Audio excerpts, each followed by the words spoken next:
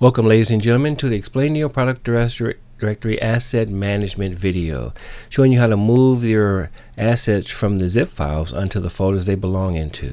Now, here's some of the folders you're going to be using: the export video folder, images folder, music folder, the scenes folder, slides folder, and SVG. Now, the scenes folder and export video, we won't be putting any files into that.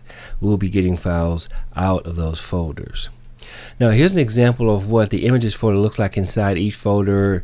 Gives you a category, what kind of files are in there, and the zip file there shows you that the files ending with JPG are the ones you want to put in the images folder, where videos will also go as well.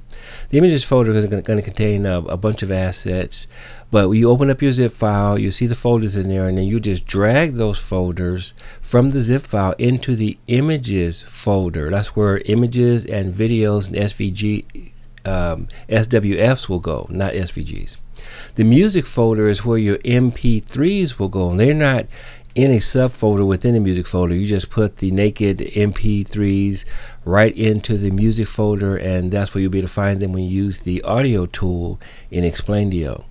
The scenes folder, if you make a couple of slides and you create a scene, you can save that scene, whether it's an opening or a closing or something like that that you want to keep and reuse. Here's where you can save those scenes without having to recreate your beginning and your ending over and over again, or trying to clip it from another project and bring it into this one. Well, you just save it as a scene, and it's there for you to use anytime you need it. Just call it right on up.